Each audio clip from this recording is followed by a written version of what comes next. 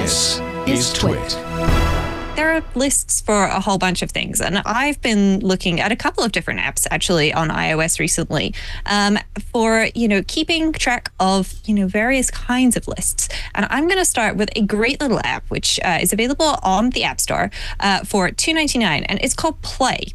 So I know that YouTube has a built-in watch list feature, but I feel like 99% of the time when I go to try and save something to my YouTube watch later list, it just kind of like goes, oh, wait, but you're not logged in. I need you to re-log in and re-authenticate and do stuff. And then it makes the video disappear. And so I have to go back and all of those things. And I can't really categorize stuff. I can make playlists, but it doesn't work the way I want it to. Play is called Play, Save Videos, Watch Later. It's $2.99, and its purpose is to allow you to add not just individual videos, which you can do here, but you can also add entire channels into the app so that you can follow a whole channel. So for example, I have been watching a bit of Adventures with Purpose, and I have my inbox here. So if I go to my channels in the app, then I can see, and I've got Adventures with Purpose, and I can see that there are 12 new videos, and I can just tap and hold on that and then add all videos, which I'm very lazy. I like using that approach. But what this does is it then automatically just adds all of these into my watch later list so that I can see, and then I can see them, and then I can sort them. But I can sort them by the date that I added them to the list, the date that they were published, the date that I watched them, if I've watched them, their title, the channel they're on, their duration, the rating, and I can obviously go from newest to oldest first. So if I'm looking for something really short, then I could swap this and put shortest first, and look, I can see there's an 18-second video there. Perfect. I've got very little time, 18 seconds, 30 seconds. That's exactly what I'm after. Or maybe I actually want to look at things by channel. And now I can see that, there's some things from CGP Grey here, things from Clutterbug, and all sorts of stuff. And I like the way that I can go through this here.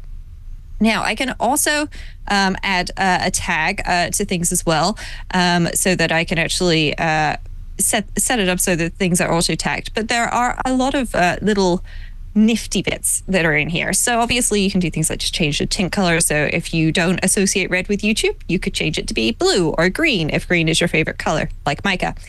You can have shake to watch. So you can just literally shake your phone. I'm shaking it here, but obviously I don't have the feature turned on, and it'll pick a random video for you to watch. Great. Nice, when you just shuffle. Want, like a lottery feature. You can choose to show a badge count. So show the number of unwatched videos in the app.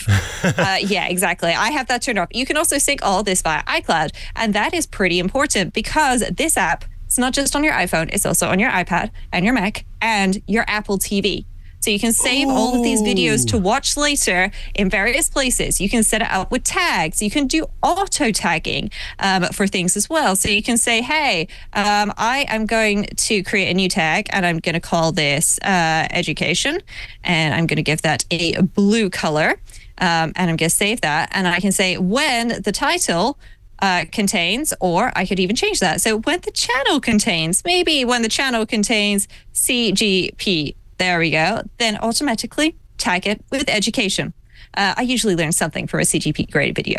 And so there's that. And this applies then to all of the things that all of the videos that you have in here whenever you add them. So you don't have to go in and add tags as you want. You can also choose, so for example, when you watch a video, if it automatically marks it as watched, and how it watches it. Does it watch it in the app? Does it go out to Safari to watch it? Does it watch it in Firefox? So native app is something like, YouTube or so on. And of course, this doesn't just work for YouTube. It works for other things as well. So you can save a whole bunch of videos here. And yes, it has shortcut support. Of course it does, because I'm that kind of nerd.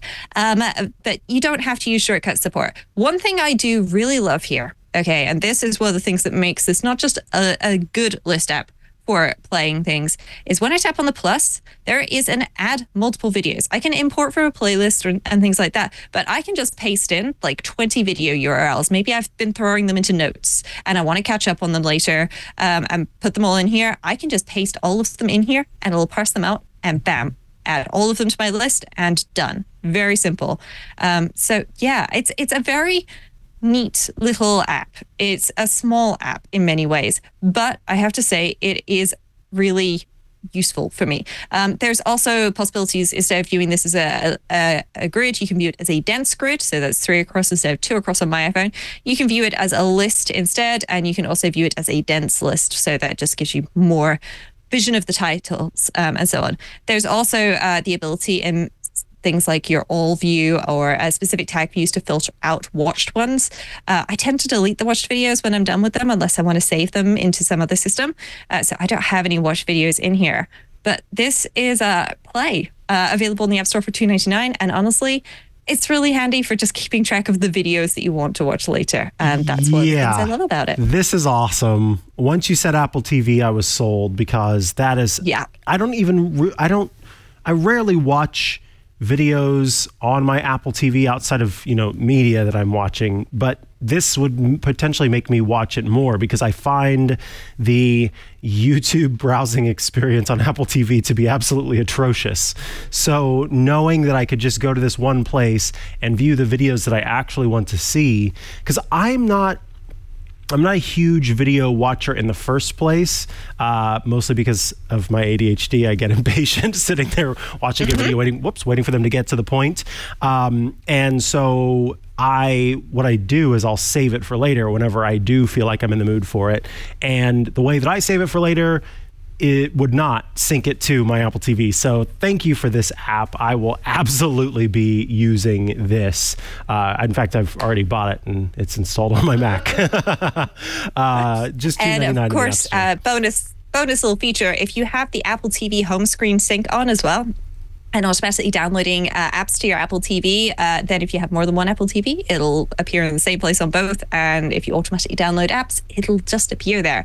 I actually went back in and turned that on the other day because I realized that there was some Apple TV versions of some great apps that I was missing out on, like Play.